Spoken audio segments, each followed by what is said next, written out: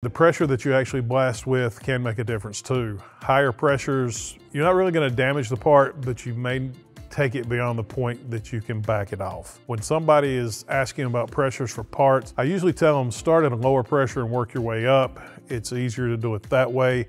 If you start high and try to work down, it may create an issue with you. Aluminum oxide at high pressures will do more than a low pressure aluminum oxide, depending on what kind of finish you're looking for. So somewhere when you're setting your pressure gauge, probably about 40 PSI to start with, and you can actually take this up to 100 PSI if you need to, but it's better to actually blast the part at a lower pressure first and then start working your way up.